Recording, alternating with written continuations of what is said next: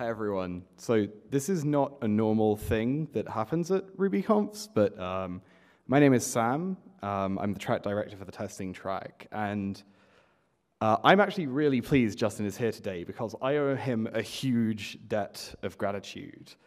I got very, very ill immediately before RailsConf this year, and I couldn't come and make my talk. And exactly 2 days before the conference, I texted Justin, who at the time was many, many time zones away. I was like, Justin, listen, there isn't a backup speaker who can give a testing talk in time. And Justin was like, all right, I'll do this. That seems fine. Also, why did you reject my talk in the first place, Sam? So I just want to say a huge thanks for Justin for being here. He's definitely having a little bit of a rough week, as I think many of us are. So could we all just give a huge round of applause to Justin and welcome him to the stage?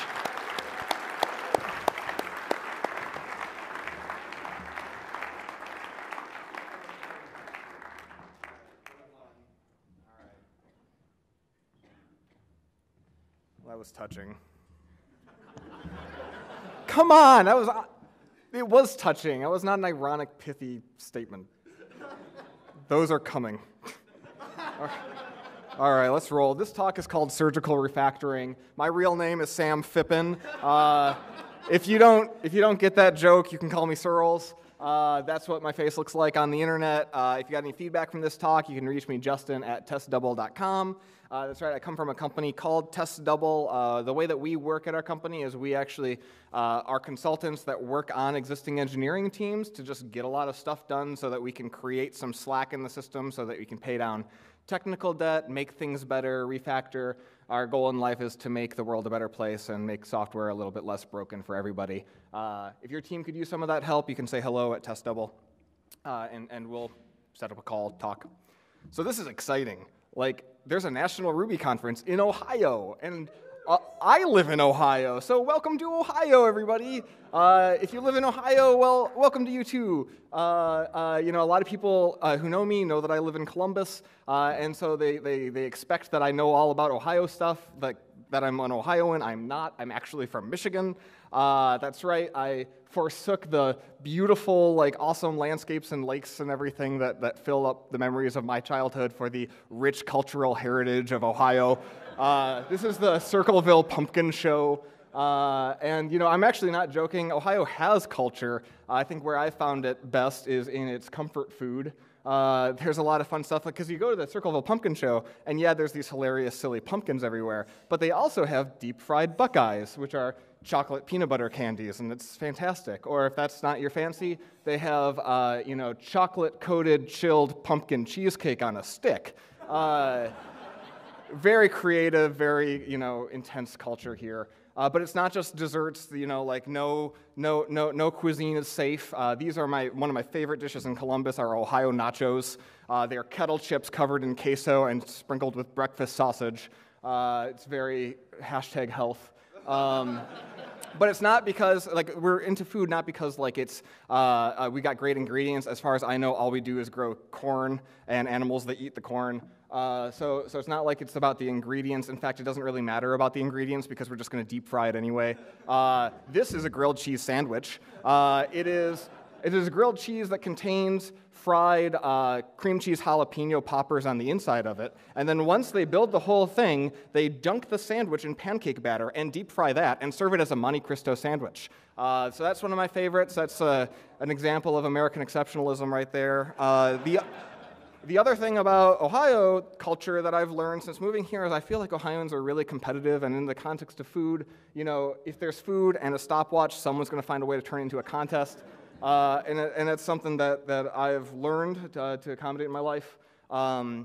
So Monday this week, I was just feeling like I just really wanted a good sandwich, so I thought I'd go to the neighborhood deli. I've got a lot of awesome restaurants. They're all in strip malls, and they all have really generic names, but they're really good. So I wanted to go to my neighborhood deli, which of course is called Neighbor's Deli.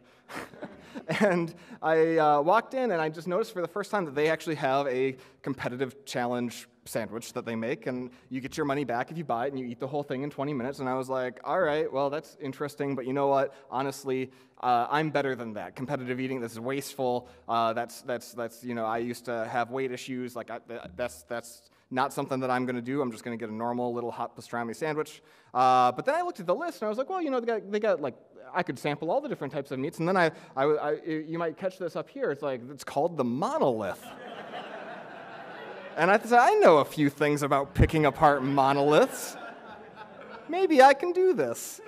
And so then I thought about all of you today, and I didn't want to let you down by skipping this challenge. And so this is what got served to me. Zooming out a little bit. Like most monoliths with which we are familiar, it is falling over on itself, and it was not exactly built to spec. There's like 1.5 pounds of corned beef at the bottom. So all of that for less than a grilled cheese in San Francisco. So what did I have to lose? Of course, I looked at that thing, and I was like, nope, I'm out. But maybe I picked up some Ohio culture because the waitress said, all right, 20 minutes, go. And I was like, yeah, I got this. So that's me and my sandwich. And I dove right in, and developers were familiar. We do stupid things under extreme time pressure all the time. I was like, 20 minutes. How do I? Okay. So I made a huge mess. It was disgusting. It didn't even taste that good, and I was feeling sick. And I knew like if I pushed any harder, I'd still fail and just be sicker. So I was like, I'm gonna quit. And there was this elderly lady who'd come in, and she was just watching me, and she said, you can do it. In a sweet, like, grandmotherly tone, and I said, I really can't, and I shouldn't, and why are you rooting me on? This is unhealthy, and she said, no, we believe in you. And she was really serious at that point. I was like, well, I give up, so don't. But I don't know if that is also part of Ohio culture, that there's just this sort of, unjustified faith in others. Sam mentioned, it was a rough week for a lot of us, I think. And the reason that I do these conferences, the reasons I'm here today is because I do believe in all of you, and I believe that you can do great things. So I just wanted to say that before we got into stuff. Anyway, this is a talk about failing to conquer monoliths.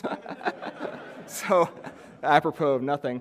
First, let's back up and talk about some context. I love Ruby. Ruby is obviously a super successful, awesome language. If you think about what made Ruby successful in the early goings, everyone's really happy. People were building gems just for fun, just for the accolades and the attention you get for being associated with Ruby. And the thing about languages is that the early days of success are determined by your ability to make it easy to make new things. So because gems need to exist, you need to attract people to the ecosystem, and it needs to be easy to learn and pick up. And Ruby was awesome at that. But later success is fundamentally different. We're 20 years in now, right? And post more than 10 years of Rails. People are more critical. It's an incumbent. It's not the new shiny thing anymore. People are using it at work. It's in much more serious context. And a lot of money is riding on these systems being long-term maintainable. It's a very different mindset, isn't it? And so later success for languages, you look at something like Java, I would say it's based on whether you're able to make it easy to maintain old stuff. And I really don't feel like Ruby's ever excelled at that. And so my challenge in writing this talk was to ask myself, is there anything that we can do as a community to make it easier to maintain old Ruby code? And I thought about it, and I thought that the best way to think about that, to pull that thread, would be to let's refactor some legacy code, because that's the context in which I think most teams struggle. So if you're not familiar with terms, the word refactor is a verb defined by Martin Fowler as to change the design of code without changing its observable behavior. That's a great definition. I'll add some purpose to it by saying, typically I refactor to change code in advance of the bug fix that I want to make or the feature that I want to implement, so that the job of doing that is easier. It's like pre-factoring. It's getting the system in so that I can slot that new feature in later. The other term here, legacy code, isn't well defined, has a lot of definitions. Some people just use it to mean old code, that they maybe code that doesn't have tests. Michael Feather's definition is code that doesn't have tests, or code that we don't like. But today, my definition is a little bit more specific. I say legacy code is code that we don't understand well enough to change with confidence. And whether you have tests or not, that's I think the one that best discriminates what it's like to maintain old stuff. So today we're going to talk about refactoring some legacy code. If you're here, you're going to talk about refactoring. You probably know refactoring is hard. I think refactoring legacy code is really hard, and what makes it really hard is it's easy to accidentally break unrelated functionality because there's so many variables, so many branches, so much complexity all tangled up.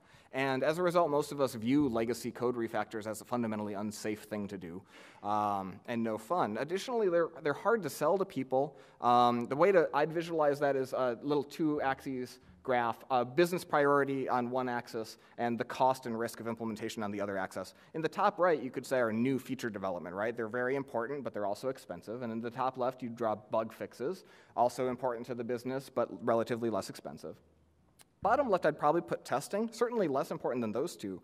Obviously important to us, but also not so expensive that the business doesn't let us do it. And what goes in the bottom right? Well, if I had to put it anywhere, I'd put refactoring in that corner, right? It's very expensive, and it's of nebulous business priority. So we don't have to sell our businesses on letting us build new features. That's probably why they're paying us a salary in the first place. And it's probably not going to be hard to sell them on bug fixes. Testing used to be hard to sell, but it's become normalized culturally now in software, and so typically we're afforded time to do it. But it's still really hard to sell people on refactoring and habitually paying down the technical debt in our projects. You think about why it's hard. I mean, it's because we can't necessarily predict how long a refactor is going to take us. From the business's perspective, we just said that the definition of refactoring is you're not changing the observable behavior. So if you spend a month refactoring something, they're not going to tell if you were fleecing them or not, and just playing video games. So it takes a lot of trust. And additionally, the areas that need the most refactoring tend to be all tangled up. And so as a result, when we're refactoring a particular area in our code, it's not safe for other people to be working there. We have to stop everything so that we can merge it in. Otherwise, you'll have all sorts of merge conflicts. And so it's very disruptive to do a lot of refactoring. And what you notice is like that complexity is correlated with importance. So like the more complexity in any bit of code, the more branches and conditions and everything else that you've gotten like thrown in there, it didn't get there by accident. It got there because it was really important to the business that it cover all of those cases. And so the things that need the most refactoring are also the things that we're most afraid to change. So if you think about, sure, it's down there. It's relatively low priority because it's so hard to sell. What could we do to make refactoring a better sell to the business is the first thing we should think about. Like, how could we raise the priority? Because in their minds, refactoring feels like road construction. We're telling them they're going to get less of what they need more slowly, but money is going to continue to fly out the door at the same velocity that it normally does. And we have a few strategies for dealing with it, none of them good. First, we can try to scare them. We can say, hey, well, if we don't refactor, then someday we'll need to rewrite everything. And that's far in the future. That's too nebulous. Or your maintenance costs will be higher. And that doesn't help because it's hard to quantify, right? The next thing people do is they try to absorb the cost of refactoring as part of their just, every story. Like, for instance, in this little pie chart, we probably spend some amount of time planning, some amount of time doing development, and some amount of time testing. Well, the team could just agree, like, for every single card, we're going to grow the pie and add habitual refactoring, and we're going to do refactoring as part of every single story. And that would be fantastic, except it requires extreme discipline, which probably means it doesn't scale and it won't work on every team. And additionally, if the team is ever under any kind of time pressure, which is most teams, it's going to be the first practice that goes out the window. So I don't think that's going to be successful. The most common thing I see as a consultant is the strategy to take hostages. So the business is like, hey, I've got feature 1, 2, 3, and 4, and I want them in this order. And then we say, au contraire, sir. You're not going to get feature 2 until we pay down this technical debt. And you're not going to get feature 3 until we pay down that technical debt. And I don't like this because it's adversarial, right? It blames the business for having rushed us in the first place. Additionally, did you know that software developers are like highly paid and expensive to businesses? So it erodes their trust in us if we tell them that this thing that we just built them 6 months ago was actually shoddy junk and we need to go fix it. And if we get in the habit of telling them that, eventually they're going to probably find new developers. So yeah, refactoring is hard to sell. This is not a talk about figuring out how to solve that problem, because I haven't yet. I think that there's a lot that we could do, but a lot of it's also cultural. So let's just give up on that for now. And let's talk about the other axis, cost and risk. Why is it so costly and risky? Well, from a developer's perspective, it's a lot of pressure to do refactoring, right? You have to keep a lot in your head. It's really scary, the scariest, darkest, dankest basement of the code base. You feel like you're under a lot of time pressure because getting any sort of allowance to spend the time on this stuff can be difficult, like we just talked about. And the tooling isn't really that great. Like most open source tooling and libraries are written by people who don't want to be thinking about the legacy mess that they have. It's like about creating new stuff. That's where most of our attention goes. We don't think of it as being 80% of our job, even though it probably is. So the tools aren't that great. And so that makes refactors feel really scary. And if I'm on any kind of mission, if there's any theme to the work that I've been doing in my career, it's to try to find all the scariest things about dealing with the complexity of software development and somehow make them less scary so that I can be productive. If you're on board with that message, I think that you should buy my book. Working on a book for a few years. It's called The Frightened Programmer. That is a joke. I am way too afraid to write a book, so that book does not exist. Let's talk about what we can do to make refactoring a little bit less costly. Well, the first thing that we already have is the book Refactoring Patterns and that sort of approach, where what they do is they define a handful of operations like extract method, pull up, push down, or split loop refactors. And these are safe operations that we can do in our code, but they're made safer when we have like good tools through language introspection, like static analysis in Java. Like my favorite thing about using Eclipse IDE with Java is I have this right-click menu, and I can do all these things, and I'm basically guaranteed safety because all the references can be matched, and I don't have to spend all day grepping around for the changes I want to make. I can't do that in Ruby. But even if I could, these sorts of operations aren't expressive enough for me to radically redesign stuff. I can move things around and make things a little bit better, but I don't think that refactoring patterns in and of themselves are enough of a solution. Characterization testing for refactors, making refactoring easy, was pioneered by Michael Feathers in his seminal book, Working Effectively with Legacy Code. I'm sure a lot of us have seen this. It was published in 2004. But basically all it says is that treat your legacy code like it's a black box. And then put a little test harness around it. Write a test just for that black box of code, and then just pass arguments to it. And then listen to what the result is back, and write a test that locks that in with an assertion. And then do it again, and pass in different arguments to try to cover every single case that you might anticipate, and lock it all in with a whole bunch of assertions.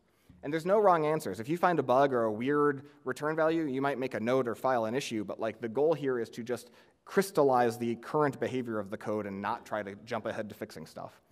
And once you have that, that black box becomes transparent enough. You can go in, you can be as aggressive as you want. You could delete it all if you want. And you could refactor new units that you do understand, that you would be able to change with confidence, and then you backfill those with unit tests that like actually express the intent of how you want that system to work. Whereas the characterization test has no clue of that. But you know what? That's a lot of testing. That's a lot of work. That's a lot of sunk cost, especially because the next step after you've done all this is to blow away those characterization tests because they don't understand how the system is supposed to work. And if you were to keep them around, they'd be like an albatross just holding you back and increase the carrying cost of the code. But if you're a team that has a lot of legacy code, you probably don't have a lot of code coverage. So you look at that, it's really hard to let go of those characterization tests because you just finally saw your code coverage statistic go up, and now Justin's telling you to go and delete all those things, and you're going to see it go down again. That's depressing. And the other thing, I've seen a lot of teams that try to do characterization testing, they fall into this trap of only half finishing this stuff. So you end up with a whole bunch of characterization tests that they come to rely on, but they never actually follow through with fixing anything, and just adds to the 9-hour build process of semi-quasi-integrated tests. So that's... It's very helpful, but it's not perfect. The third approach I see people use is akin to A/B testing, or maybe we've learned it from A/B testing. Basically, you got the old code over here, you write some new implementation of code, and then you put a router in front of it. And you say 20% of the time we're going to go to the new code, 80% of the time we're going to go to the old code. That you can like limit the amount of damage the new code can do because you're just releasing it to some small group of people. GitHub has written a gem called Scientist that's like an A/B testing tool, but specifically for this kind of experimental activity. I think it's great. Some concerns I have are it doesn't answer any questions about how to do that big rewrite. It's moving in a very big step, and that can be, difficult to figure out everything that it would need to do and how it would have to behave. And you need to have very sophisticated monitoring and analysis to be able to understand what is happening to those users who are using the new code path, which not a lot of us have. And finally, you have to be working in a business domain where it's safe for some users to just have a terrible experience, like on GitHub. it just goes down a lot, right? Like, and that's fine. I'm not kidding. If it was like a financial transaction, that wouldn't be appropriate. If it was like a healthcare thing, that wouldn't be appropriate. So GitHub is safe to experiment with. And some of our domains are that way, and if yours is, then you can use that sort of approach. But it's not going to work for everybody. All right, so if you view that as like a spectrum with characterization testing on the left and A/B experiments on the right, you can see this weird divide where working effectively with legacy code is great in development, a little bit painful in testing, has almost no advice about what to do about staging in production. Something like Scientist or the A/B testing approach doesn't tell you how to develop that new thing or test it locally. It might be really useful in a staging environment where you can experiment and see how things are working. It might be a little overwhelming in a production environment, but it answers those questions much better, obviously. And so thinking about this talk when I submitted this abstract, I was thinking like, what if one tool could just give me a good development story, a good testing story, a good staging story, and a good production story, and kind of carry me through the entire life cycle of a refactor? Because I'm not scared at just any one of those stages. I'm scared of all of the stages of a big refactoring, and I want something to just carry me through the whole thing. And I was thinking, like, what would that tool look like? Does it exist? And I did a lot of research, and I did a lot of thinking, and then I did a lot of procrastinating, and then 9 months passed, and then I was like, oh, crap, I have to give a talk on this.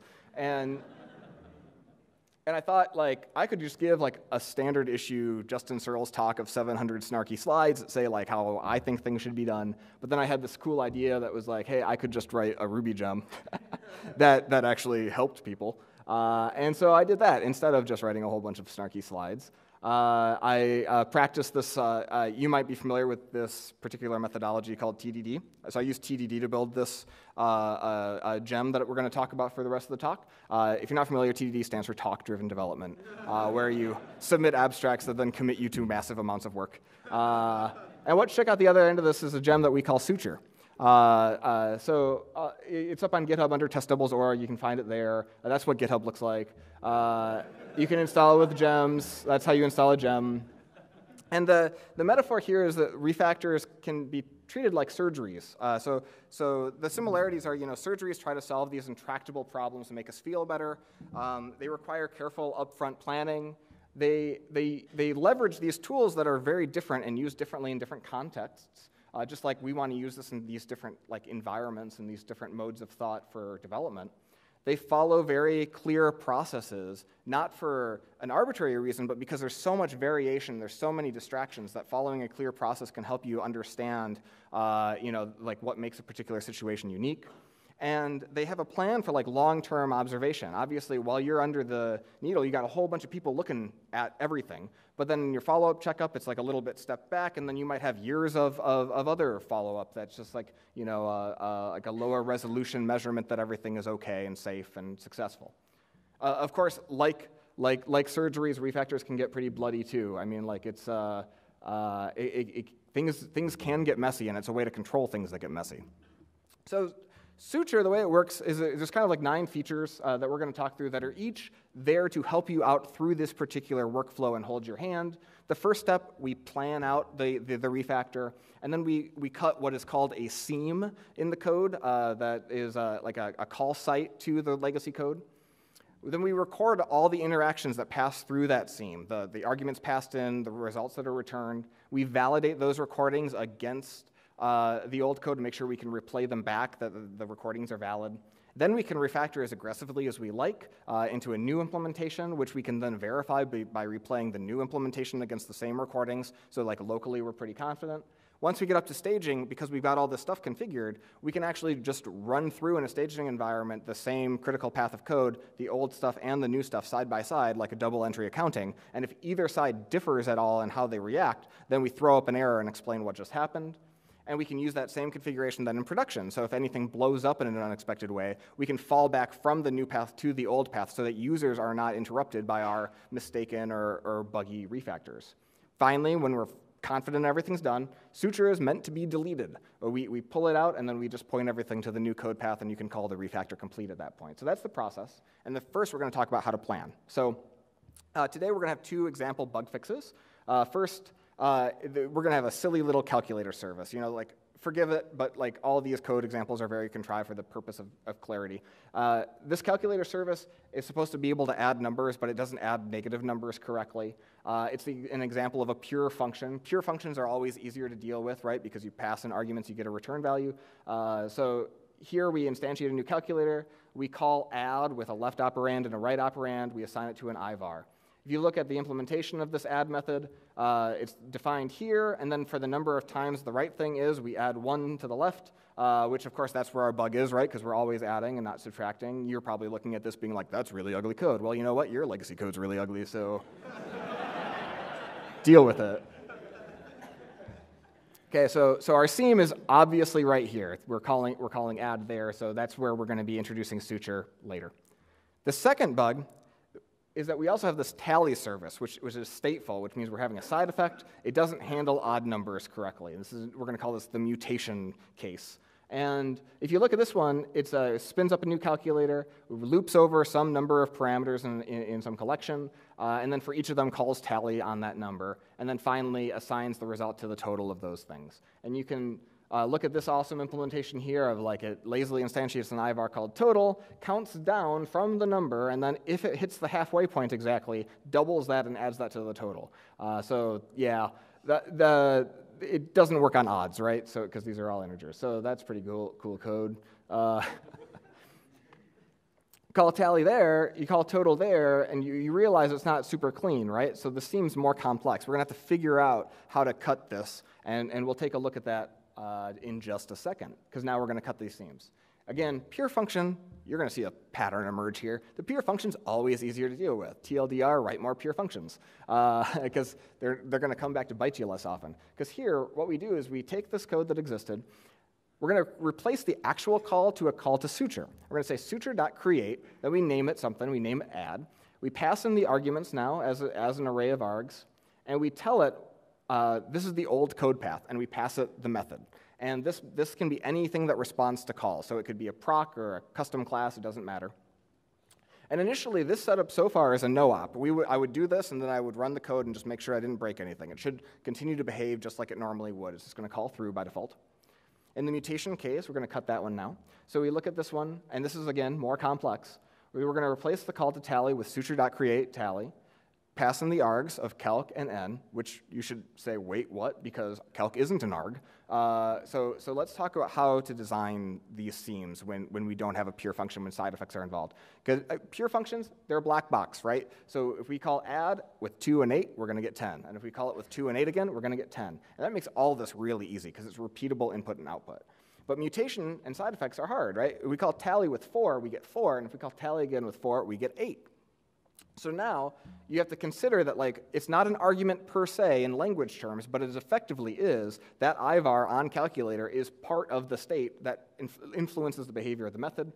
So what we could do is we could just logically say, all right, well, a calc with IVAR total 0 is the first parameter into this thing, and now I can force repeatable inputs and outputs. This is counterintuitive, and there's not very many other contexts as programmers that we have to think this way, but it seems to work here in this case. So we're going to treat that like an argument. We're broadening the seam, and that means we can't just simply delegate to tally. We have to actually write a custom proc here, and it's going to take in the calculator, the state of the calculator, as well as the number. We're going to call tally with the number, and then we're going to return the total, which is something that the actual code doesn't do because it's a void. It just returns. But we're going to return the total here so that we can build these recordings that take in all the state that matters and then returns all the result that we care about, so that the recordings are actually meaningful and useful. Speaking of recordings, here's how we set up these recordings. So with the pure function, all you got to do is add to the configuration record calls true, and it'll start recording every single call that's made to that seam. You can also, almost every single one of these options can be set up with environment variables. So if you're running Suture in a deployed environment, you don't have to make source code changes to the configuration. And to record some calls, you can just invoke it. So you could open up a Rails console, you could create a controller, set some params, call show, that's going to record. Different params, call show, that'll make a recording. Different params, call show, that'll make a recording. You want to cover the happy cases and the sad cases. You could record via the browser if you wanted to and click on stuff and have that invoke the code. You could throw it up in production, record there, and pull the snapshots down later if you'd like. That seems safe. I think it would work. I don't know. I haven't done it. The mutation case, Again, just add record calls. There's no extra complexity here. Pass in a few numbers. They're all even. You pass in some more numbers. Great. You pass in one with like an odd and an even. You pass one in with all odds. You make sure you cover all your cases. Where does it go? Where does this get saved? Well, Suture actually just on-demand instantiates a SQLite database in this path. You can set it wherever you like. And it just dumps all those recordings in there, creates the database if you've deleted it or if you don't have one handy. And it uses marshal.dump. Marshal is part of Ruby standard lib, and it's a way to convert Ruby objects into byte strings that are really easy to persist and then rehydrate, reload later. At this point, you might be curious, like, does this work with active record objects? I had written sutures like for the last 10 days at the point that I was like, I should probably see if this works with Rails stuff, since a lot of our legacy code is Rails. So I took a look at the Gilded Rose kata. If anyone's familiar with this kata, it's a really cool exercise that Jim Wyrick ported to Ruby in a repo here. It's still up on Jim's GitHub page. And you don't have to read this, but you can sort of see the same flow where this particular code takes in an item we call update quality, and then I've configured the Lambda to return the mutated item, and so that's what we're measuring there. And I made a little Rails app around it, so this is a real beautiful Rails scaffold. So I'm going to create a few items that are significant for the purpose of that refactor activity. They're listed in a list. And the update quality, that's where the critical path is. So when I click that, stuff happens, and then I check my SQLite database, and I see that they're getting recorded, and I take a look, and I rehydrate, and I make sure they're good. I click it again, make sure a few more things get in. And then, yeah, so Rails apparently works, so sweet. So this all does work on Rails. I've actually tested it, and if you're interested in the example directory of the repo, you can play with a Rails example based on that. Now we have to validate that these recordings can be played back in a test environment. So with the case of the pure function, we just write a test, and here I create a calculator, and then the second API that we're going to look at, suture.verify, will replay all of our recordings. So we name it add so that it knows which rows from its database to go look up. It has to match the production one. And then the subject is whatever thing we want to test, whatever thing we want to make sure matches up with all those recordings. And here we pass in the calculator's add method. Once we've done that, what will happen at runtime is it's going to verify every single recorded argument set with the recorded result, whether that was a return value or a raised exception. And you can imagine right in your head that what we basically just got was a whole bunch of disposable characterization tests. All we had to do was record, but unlike the other characterization tests, we don't have this tremendous sunk cost fallacy wanting us to keep them forever. In fact, they don't feel like tests. They're just these rows in this rando database. So we don't feel any sort of unnecessary sense of attachment to our characterization tests, which is one thing I really like. In the mutation case, very similar here. We call verify with tally. Here we create a Lambda that behaves exactly like the production one. It should look exactly like it because we're expecting it to behave the same way. And one of the fun things is I'm not a big code coverage fan because I've seen it abused on a lot of teams and used as like a whipping metric for people. But this is actually a really useful case for code coverage because it can guide our recording activity. So if you look at the Gilded Rose kata again, here's how Jim Wyrick, like in his example repo, he did the characterization test using his rspec-given library. If you've never seen rspec-given, I love it. It's really, really terse. But even though it's really terse, he had to write like 240 lines of custom testing. And I highly doubt he was in the mood after this was all done to like go and throw this test away and write more isolated tests later, right? So that's not ideal. Doing the same testing, covering all the same behavior with suture.verify, it was one test. I said suture.verify rows. I passed in the subject as saying call update quality, return the item. So yeah, it's actually dumping the item before it calls it and then dumping the result after it calls it. So the delta is captured in every single row. And then I have an additional option here, fail fast true, when you expect all the recordings to pass so that it doesn't, if something fails, it doesn't waste your time by running all the other ones. And then before I called it done, I just ran a simple cover report. I took a look at it, and I was like, sweet, everything's covered. And if something wasn't covered, I wouldn't have to write another test. I just have to go to the website and click a button and cover it that way and then run the coverage again. So this is really fun that you can get legacy code, the hardest to test stuff, 100% code coverage, writing 0 custom tests, which I think is pretty neat. So at this point, finally, we can refactor, right? You came to this refactoring talk, so you're like, I'm gonna learn about refactoring. Well, I have a secret. You have to not tell anyone the secret. I don't know if we can like cover the camera lens or something. The secret is I'm actually really bad at refactoring. I don't know very much about all I know about refactoring is that when I'm refactoring scary code, I tend to hold my breath. And sometimes I'll go hours and I'll be like, man, I'm graying out. So you now know my secret to refactoring. Our friends in the community, Sandy and Katrina, they wrote this book, 99 Bottles of OOP, and it actually is like, has refactoring as a very heavy emphasis. So if you do want to learn more about actual refactoring, I'd strongly recommend you check this book out. It's a cool book because unlike mine, it actually exists. So it has that going for it. In the case of the pure function, this refactor, these are simple contrived examples. You look at this, the problem, right, is that it doesn't work for negative values. So we're going to create a whole new method. This is so we can call both of them, as opposed to changing the existing one. And we're going to do this clever thing where we just say left plus right and to add the two things. But I have some extra space there because I'm going to do something weird. Return left if right is less than 0. I'm actually re-implementing the bug and then marking it with a fix me. Because remember, I want to retain the current behavior exactly, bugs and all. This is super counterintuitive, but remember, this is a separation of concerns thing. Refactoring is not about jumping in and fixing it as soon as it feels comfortable to fix it. Refactoring is about reworking everything so that the fix can come in later, and we're not confident of that until we can be sure that it behaves exactly the same way that the old implementation did. And additionally, it can be really arrogant sometimes to just rush in and fix a bug without considering that some higher order caller might be depending on that buggy functionality in ways that we don't anticipate. So I'm all about taking my time before I actually make the fix. Now at this point, we got to backfill with real unit tests. So a simple test of adding two numbers. This is the most fascinating slide in the whole thing. You add things, and then you assert that they add successfully. And then additionally, we're at test negative adding. So here we'll just skip that because it's not implemented yet, but obviously we want to not get through this and forget to fix the bug. So then the mutation case, similar story, skips the odd values. We're going to just ignore all this, write a new one where we just lazily instantiate the same IVAR, we add, and then we return, because we want it to still return nil to capture the existing behavior.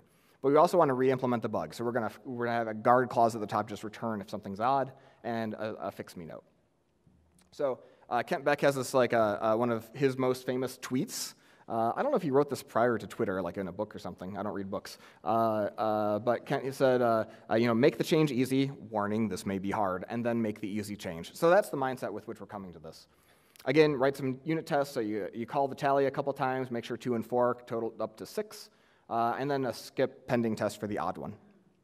All right, so we've refactored our code. Now we got to verify that the new code paths can be played back against the original recordings. So in the pure function case, we're going to test it out, create a calculator, call Suture verify add, pass in the subject calculator method new add. Remember, you got to call the new one. I made this mistake the first couple of times. I was like, sweet, it works, but I was calling the old one from the new test.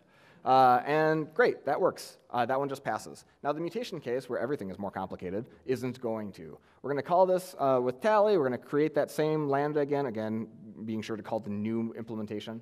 And this one fails. This one blows up. WTF.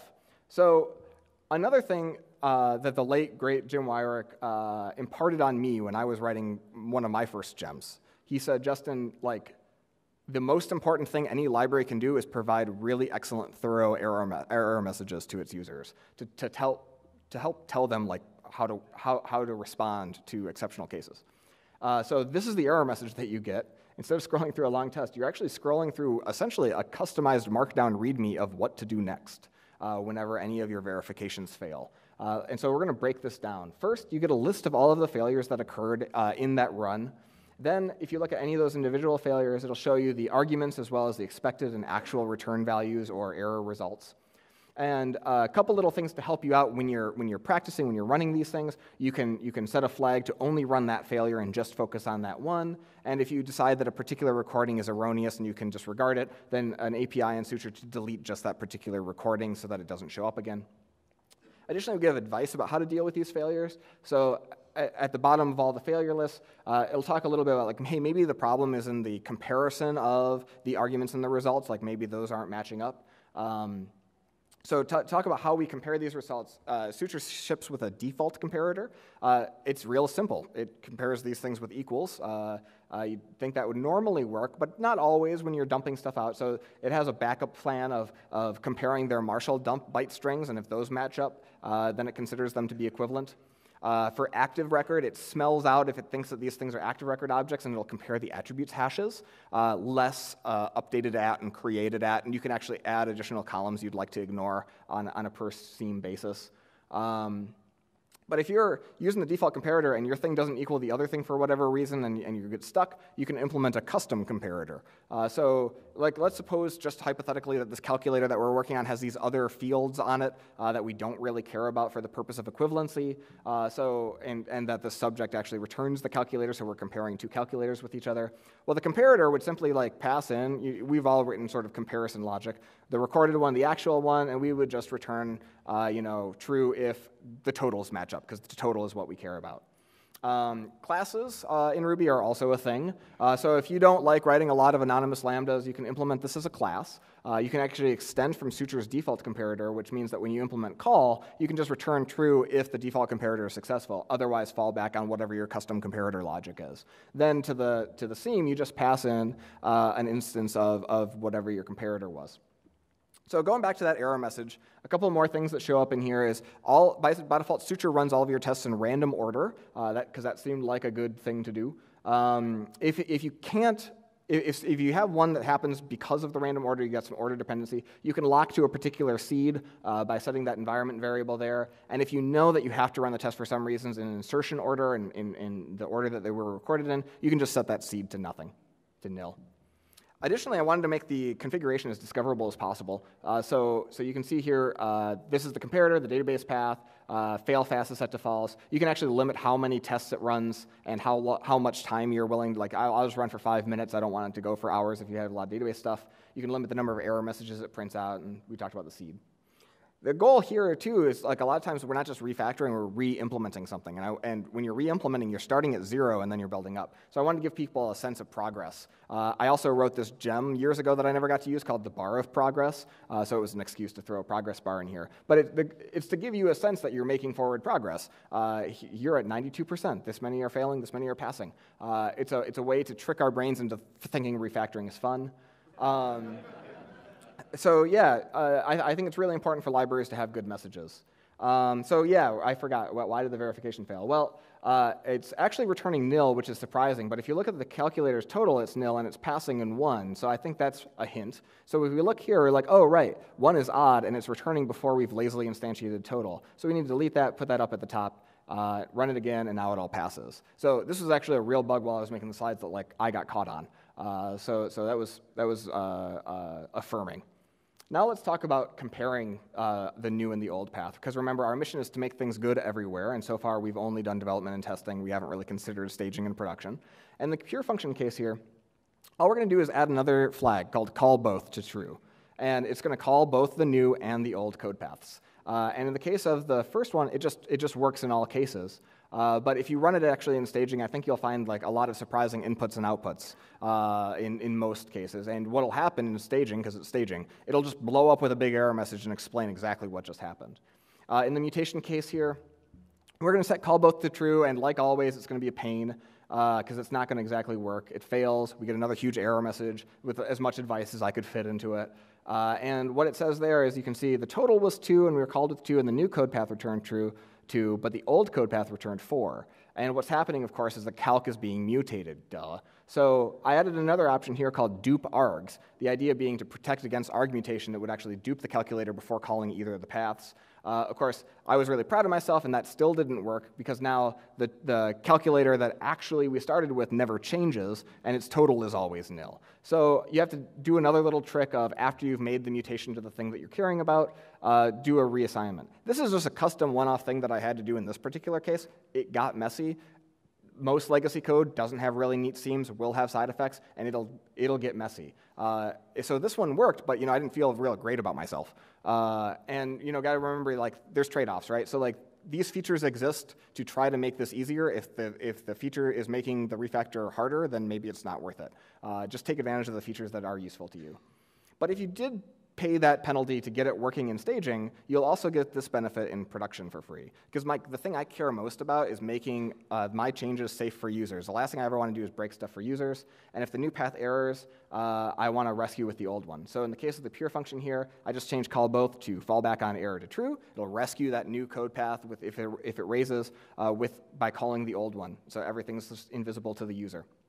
In the mutation case, I already paid the price of making this actually work when you call both paths. That means I can also just change the flag, and we're golden. It'll work fine. Obviously, if you only call the old path when you really need to, that's going to be faster than calling them both. Fewer side effects in case you're worried about calling both things having effects in databases and stuff.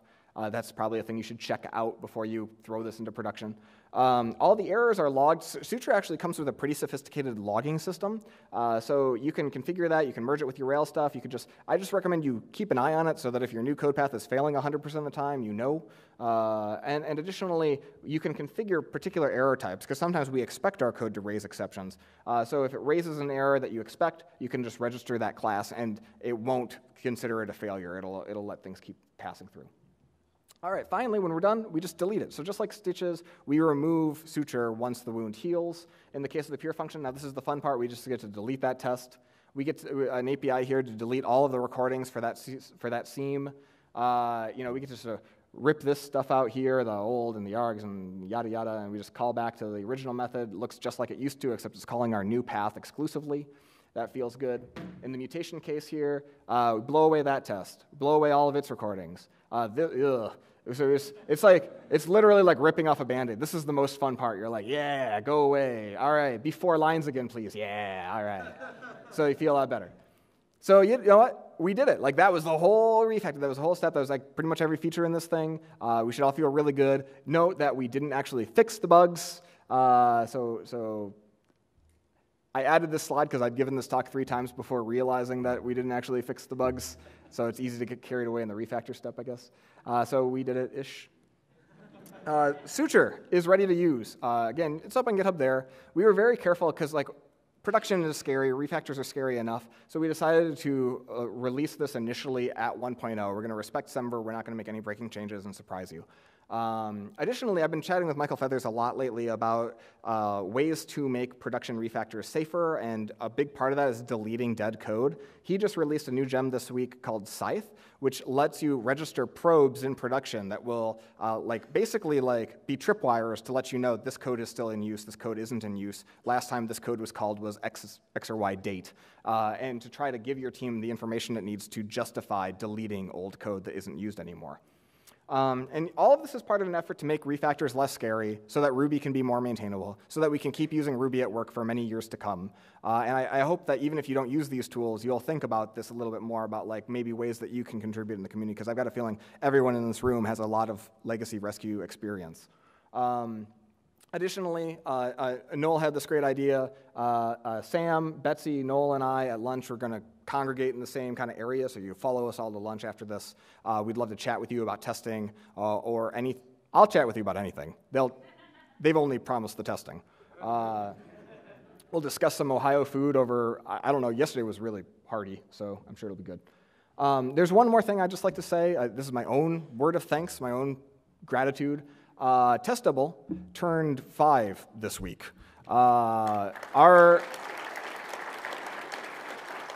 Our company, there is no way our company would exist without Ruby, without this community. I've got a lot of, I can't see you all, but I know a few current and former testable clients in the room. We got a few testable agents in the room. Love all of you for this awesome journey. If you told me 5 years ago we'd be one of the most recognized Ruby agencies in the world, I don't know what I would have done.